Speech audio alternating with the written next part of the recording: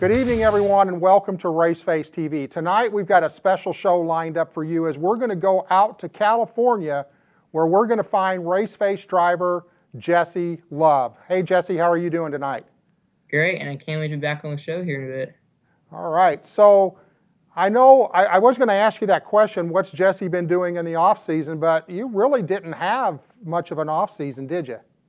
Not really. We did a lot of road course racing. We did a lot of testing and tuning. For example, with the road course side, we did a lot of testing and legends, and we did some Bandolero stuff, mainly on the legend side, and we won 5 out of the 8 races running for Robert Gayton Racing, which was really cool. It's a really stout racing team, and they had 5 cars, and every single car was always a contender to win. And they're out at the Florida Nationals right now. I think that actually just closed up a few days ago. But yeah, they did a great job, and I was just really lucky that I had a great team like them. And we also did some testing in sprint cars and midgets. And for example, in a couple of days, we'll be testing some late models, and then the day after that, we're hopping in for our first sprint car ride. All right, so you actually won the Silver State Championship on the road course out in Vegas. You wrapped that up just a few weeks ago? Yeah, Adam and I had Adam Lemke, another race driver. We had a really great battle, came down to the last wire, and it was just a great race and a great battle. And we both had great teams, both had great cars, and it was just really fortunate. Okay, so what else have you been doing in the off-season outside of racing?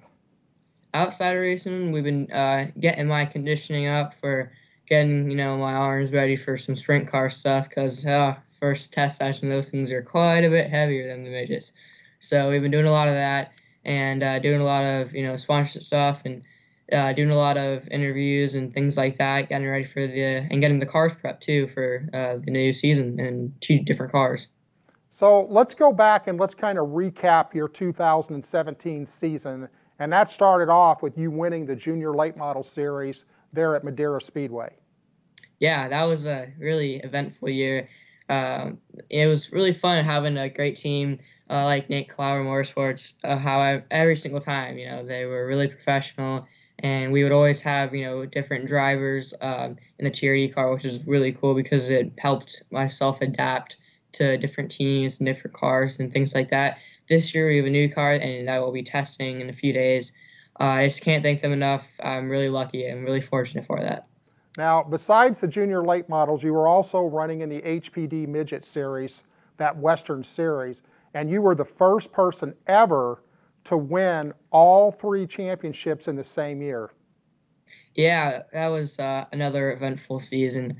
There we kind of had a lot of nail biters, especially at the last race for the Triple Crown at Vegas, where we got second in qualifying, and we started, and they pulled an 8, so we're pulled a 9, so we're starting 8th, and it happened almost every single time. So we kept starting 8th, and then we'd have to work our way up, and then on the last day, there was a wreck in front of me that was a little too much for me to avoid, and we tapped the wall, had a right front go down, and then we just, finished the race out. But unfortunately, we didn't finish where we wanted to. And congratulations to Annie on the win. But it came down, I think, to like the last 3 to 7 points was the final buffer there. And that was just a really great season. I had a great team. Can't thank everybody on that team enough. They busted their butts day in and day out. And I was just a wheel holder there. I mean, that was a really great season. I can't wait to do it again. So share with me a little bit about the differences between running that midget on the asphalt and running that midget in the dirt. Yeah, so on the asphalt, it's a lot more momentum, because obviously on dirt, you're always sliding around and banging off cushions and stuff like that. But on asphalt, I feel like the asphalt races to me were harder than the dirt races, because everybody were always so equal.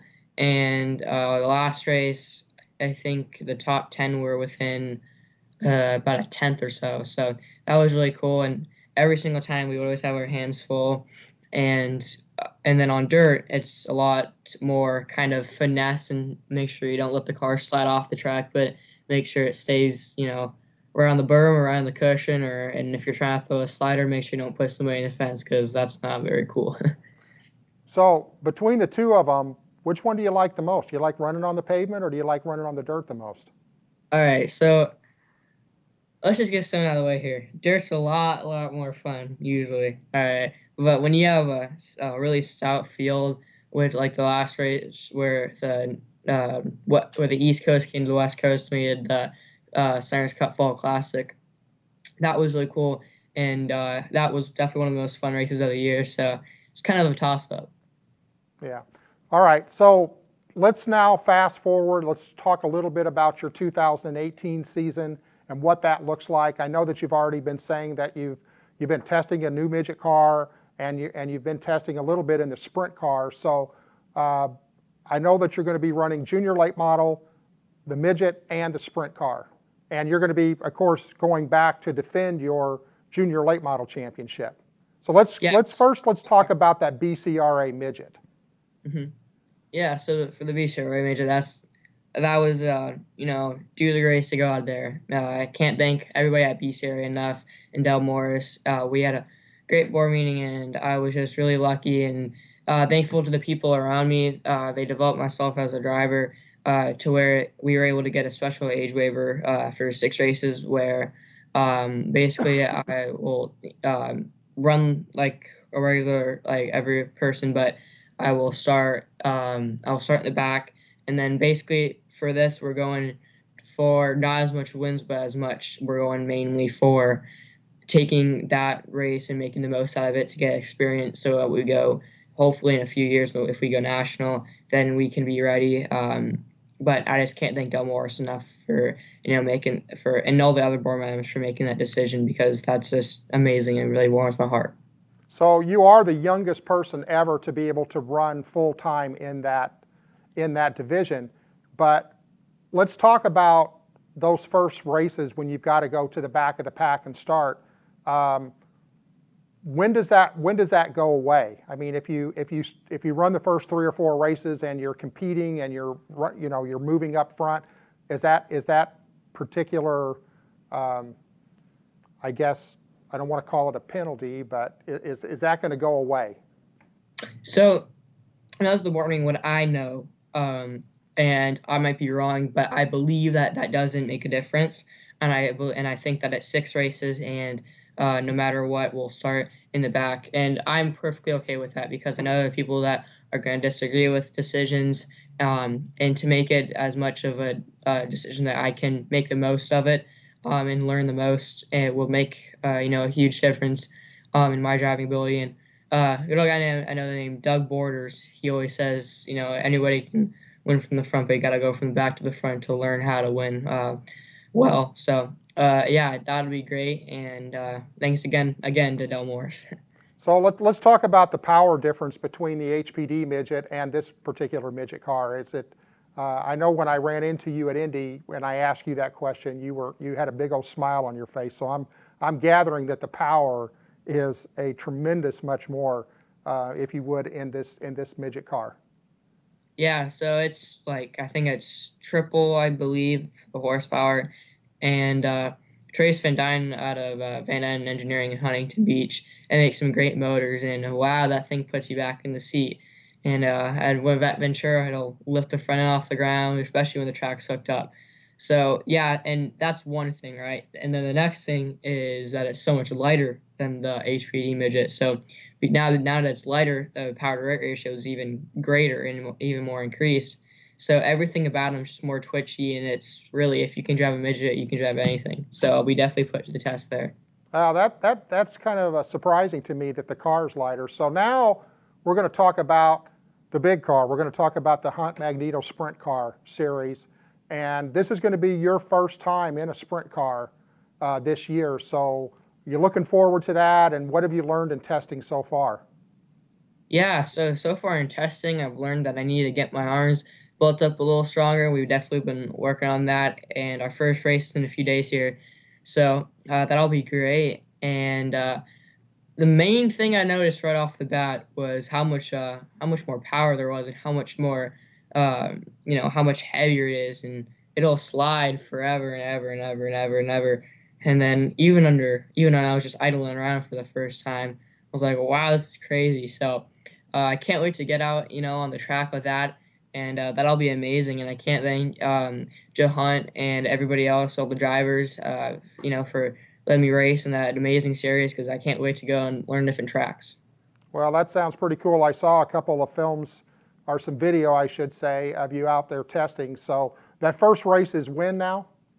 This Friday or Saturday, sorry. This Saturday. All right. So we're going to be looking forward to that. We'll get everybody updated on that. So I know that you've got some new sponsors coming on board for 2018. I know that K&N Filters, and that's got to be pretty cool. Yeah. So far for K&N Filters, that's just amazing, and basically came out of PRI, with a sponsorship from them. That was really cool. I can't thank everybody at K&N enough. It really means a lot, and just to have such a great racing, team, and it's really cool because they race too. It's really cool to see somebody at that level operate as well as they do. Now, what about 5150? Are they going to be back with you for 2018 on that late model? Yeah, so 5150 is definitely back. Got their hat on right now, and got some merch that just got shipped in, so that's really cool. And yeah, I just love that company so much. And it's really cool. I love their model, Live the Madness, and then Carlos Vieira. He's a great guy, and I really love how he works, because there'll be sometimes where I'm at the same track as him, and even though we're not racing the same race, we'll be racing the same car. So I can go over and ask him for tips, or I can go over and just see how he operates with this team. And it's so stout, and it's amazing to see how somebody at that level operates. And another thing that really is amazing about him is that the Race for Autism campaign, and that's basically where they take a portion of every bottle that they sell at 5150, which is quite a bit, and they take it and they put it towards people that are living with autism. So that's really cool, because it just shows how much humility he has inside of him. And I know, and that's actually tough when you're such a great driver like he is. So it's really cool to see somebody that gives back as much as he does. And like you said, or like you saw, probably most likely at the Daytona 500, I was on Brad Keselowski's car. Always pay it forward. So that's really cool, and I can't wait to be back on board with 5150 and live the madness. Yeah, that's pretty cool. So let's talk a little bit about, if you want to now, let's talk a little bit about the Toyota Driver Development Program. Yeah, so last year we were kind of just getting their system and everything like that. And now this year we're affiliating ourselves with TRD. It'll be on the suits and be on the cars. So that's really cool. And yeah, basically so far we're just keep building our relationship with them, which is very cool. I can't thank Trent from TRD and Mr. Gibbs from TRD, which is really cool, because they are such a great racing team. And to know that they even know the name Best Valve is just the coolest thing in the world to me. Well, let me ask you one last question here. Do you ever pinch yourself and think, oh my gosh, look at everything that's going on, everything that I've been able to accomplish, and I'm just turned 13 years old? Yeah, so basically what that tells me is I got to keep working, so I don't look just like somebody that can drive one car where they can't drive the next. And a lot of that, I've been a really lucky kid, and I gotta thank the man above and all the people around me that make my life amazing. And I wake up every day, count my lucky stars, and or every night, sorry. But I just can't thank everybody around me that basically lets me live my dream. Well, Jesse, I can tell you this: you have a tremendous amount of talent. You've earned everything that you've got. We want to extend to you our best wishes for the 2018 season, and we're definitely going to have you back, a few times through the year so we can keep the viewers up to speed. Anything else you want to close out with? Well, just thank you everyone for watching Race Face, and it's amazing how I can have a fan base like I do right now, and hopefully we'll be back on the show here pretty soon, and I'll see you guys soon. All right, well, there you got it. Jesse Love from out of California. I'm going to tell you what, he's one to keep your eye on. This kid's got so much talent. We saw it in 2017, and I expect nothing less in 2018. So I want to thank all of you for being with us tonight, and make sure to keep up with us. Make sure to go like Jesse's Facebook page, and also check out his new website at jesseloveracing.com, and we'll see all of you back here next week. Thanks for tuning in. If you're a fan of the show, make sure to hit the like button, and if you haven't subscribed to our YouTube channel, then click on subscribe. Want to catch up on some episodes that you might have missed? Then tap on demand. That's it for this week, and as always, go out and support racing at your local track.